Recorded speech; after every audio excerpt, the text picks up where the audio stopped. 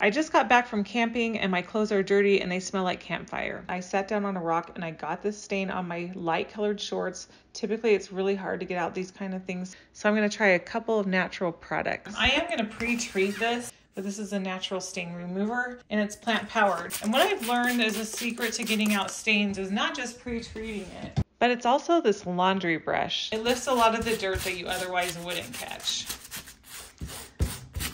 See how most of it's already out? If you're not familiar with laundry detergent sheets, they look like dryer sheets, but they're for the washing machine. The best thing is you can't spill and there's no measuring. They take up almost no space in the laundry room. I accidentally put the clothes in first, and since I forgot, I could either dig out the clothes and put this in the bottom, or another way is, you see how it says, look, you can take out this tray. I don't know if your machine has that, but now I can just rip this into squares and put it in here. I can't tell the difference between this and the name brand detergent. My husband still uses, he actually uses pods.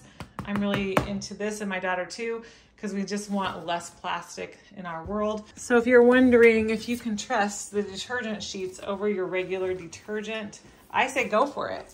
It's awesome. Now it's not gonna be as powerful of a scent. So the way I add scent is dryer balls. I used to put in 2 for a load, and now I put in 4 or 6 for a big load.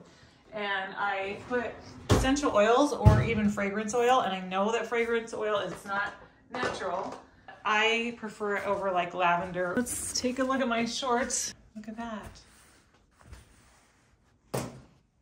Not there, nothing.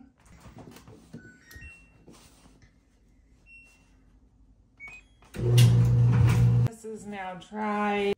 Nothing, totally gone.